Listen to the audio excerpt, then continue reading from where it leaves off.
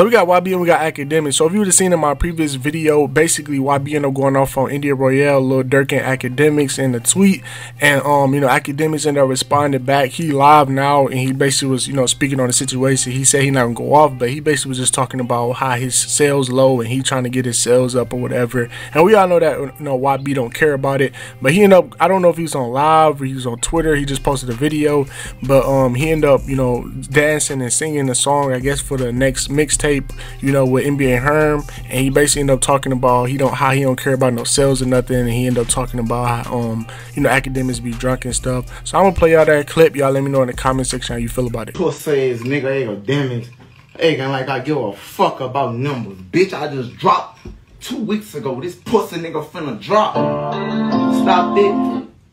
Bitch, I know I ain't worried about no numbers, nigga.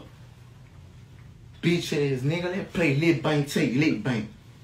Your stupid drunk face ass. That's all you like to do, bitch, is to get drunk and talk shit. That was gonna get you fucked up, nigga.